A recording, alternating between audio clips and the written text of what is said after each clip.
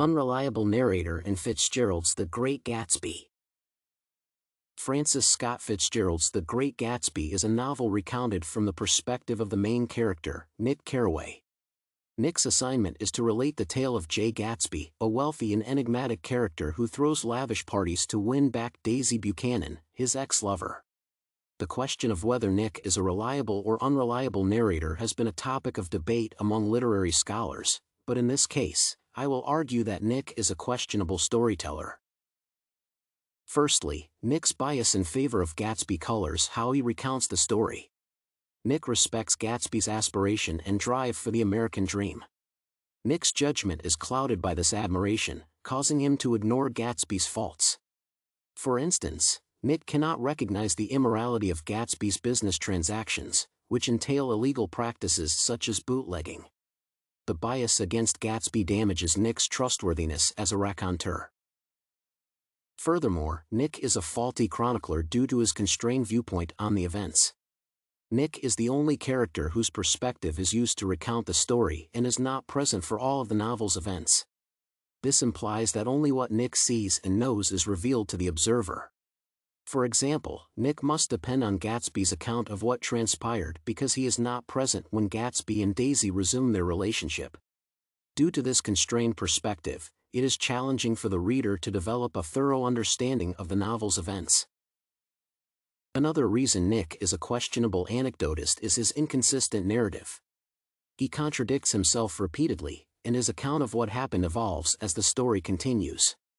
For instance, he first calls Gatsby a man of enormous wealth but later confesses that he is unsure of Gatsby's source of income.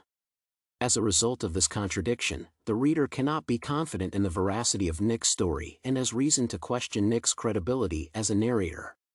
According to some readers, Nick's honesty and dependability make him a good chronicler. However, this argument ignores the reality that Nick's honesty is contingent upon his own biases and experiences and is therefore susceptible to bias.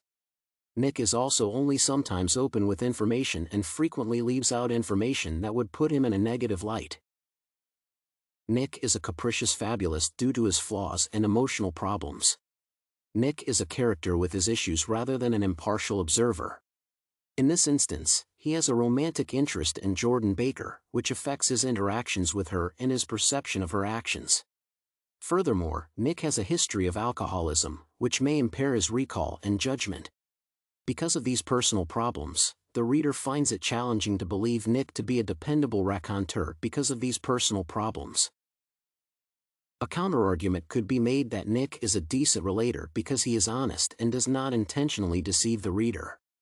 While this may be true, Nick's honesty does not make him a dependable chronicler. His bias towards Gatsby, limited perspective, and personal issues undermine his credibility as a relator. In conclusion, Nick Carraway is not a conscientious storyteller in The Great Gatsby.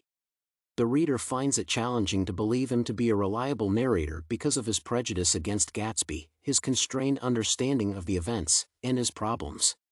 Nick's honesty is admirable, but it is insufficient to make him a trustworthy raconteur.